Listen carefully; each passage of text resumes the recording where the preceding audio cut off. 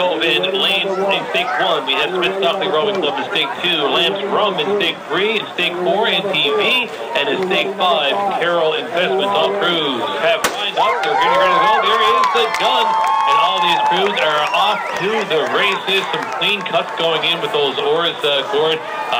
Really some great starts there. Look at the Outer Cove crew, though. They're just ready to put the power in now. They're going for it, and the precision of that catch that I'm looking at there now is an absolute joy to watch.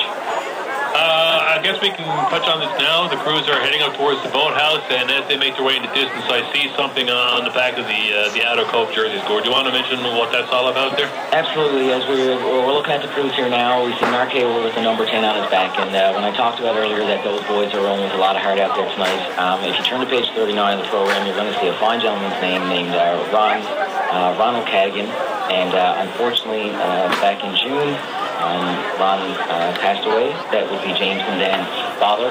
And all the guys who were in the 10 on their back of their shirt there tonight, and Mark has it on the back of the shirt.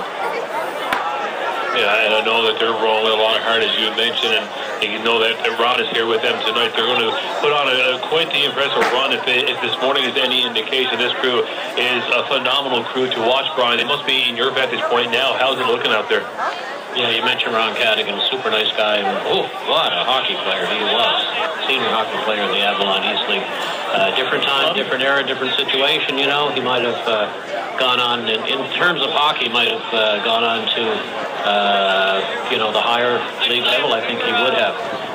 This is, Outer Cove is, rowing to do something special here. They did a 9:04.28 this morning.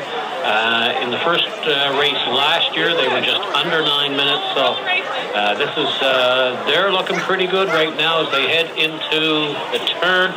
But it is a lot closer than this morning. This morning was they were miles ahead of everybody. They're not miles ahead of everybody right now because you have Smith Stockley, who was a distant second this morning. As it looks right now, I'd say they're going to be a fairly close second. Kerry Hodder, they still have a long ways to go, before they hit the men's boys. But it looks to be closer than it was this morning. It is definitely closer than it was this morning. Right now, we've got Outer Cove about a boat length in front of Smith Stockley. Smith Stockley is about 2 boat lengths ahead of Lamb's Rum. Lamb's Rum is about 2 boat lengths up against NTV, or ahead of NTV. And then Carroll Investments is in behind. So it's the same as the females race. It stakes 1, 2, 3, 4, and 5. That is their positions right now, as they're about just over a quarter of the way through this race. They're making their way up to the buoys, of course. And those turns are always so very important, but Outer Cove is doing just fantastic. I wonder if they're going to break a record this evening. And if they do, will it be their own record that they're breaking? Different crew. The only 2 members of the crew that were on that record-breaking crew would be Brent Hickey and James Cadigan. So completely different crew, different sponsor. So I'm going to say no. It's not. It's a different. Okay. So, same sponsor, but not the same exact crew. But, they're doing really well out there. Of course, they are just making their way up to the top of the pond.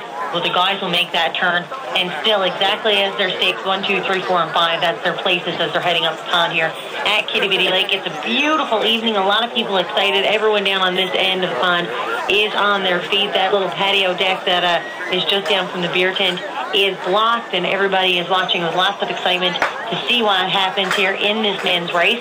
It's way more exciting when it is closer, of course, than it was this morning as well. This is going to be closer than that race was this morning. Outer Cove did a great time, 9:04, and Smith Stockley Rowing Club was at 9:43.53. So that was quite the large gap.